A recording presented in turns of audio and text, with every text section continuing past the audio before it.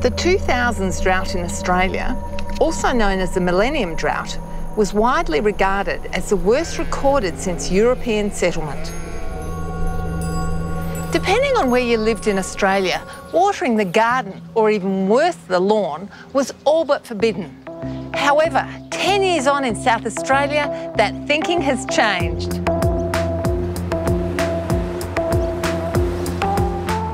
Based in what is officially Australia's hottest capital, Adelaide, SA Water's Greg Ingleton is an expert on new watering practices that take a very different approach.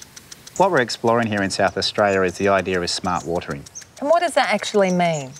We know that plants and grass and trees can cool the air down, and we know that having a green park, green school ovals, that sort of thing, can actually improve that temperature reduction. During the last drought, our water security was challenged. In the state, it was seen as a waste of water to actually use water on a lawn and a garden. But the state has actually learnt a lot from the previous drought and put in recycled water systems where possible. The councils are doing stormwater harvesting now. So the water security has improved for most places within South Australia. So how did you come up with the concept of smart watering? Well, it was funny. I was coming back from a conference on urban heat islands in Melbourne and flying back into Adelaide Airport, and I looked down and noticed how brown the airport was. And because part of my work involved looking at the recycled water use and the pipeline which runs next to the airport and the stormwater harvesting scheme that we've got there, I just put two and two together and thought, what would happen if we use that recycled water on the airport, and what benefits could we get if we actually greened up the airport area around the runways? One of the risks was that we didn't want to increase wildlife activity, particularly birds. Birds and planes just don't mix. So we put in a lot of temporary equipment to see if it would work and to see if we actually would get a temperature reduction. And it became apparent pretty quickly that we had the ability to reduce that air temperature by at least 3 degrees on hot days. The main benefit that we're exploring now is the potential to improve aircraft performance. When the air is hotter, it's thinner, so the planes need more runway to actually get off the ground. If the air is cooler and denser, they take off a lot quicker.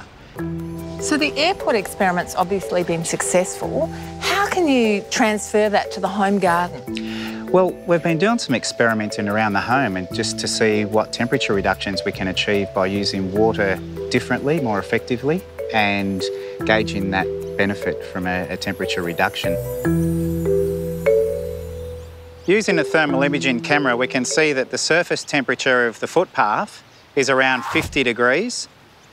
The dead grass is closer to 60 degrees, and the live, healthy grass is about 30 degrees. So there's a 30-degree temperature difference between the healthy grass and the dead grass. The surface temperature of fake grass is even higher, around 70 degrees or more. And the interesting thing is that if you were to replace your lawn with fake grass, the cost of that installation would be the equivalent of watering your lawn for 50 years.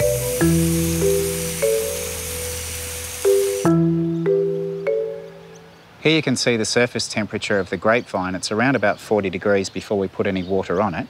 Now, what we do here is we just spray a bit of water around this grapevine and around the tree there, and we do that for 30 seconds every 30 minutes. Okay, and that significantly drops the temperature? Yes, so we look at the surface temperature now and it's around about 23 degrees, but there's a reduction in air temperature of between 5 and 8 degrees, and that lasts for that 30 minutes. So how much water are we using to do this? Well, over an hour, you'd use up to about 20 litres of water by doing this twice in that 1 hour period.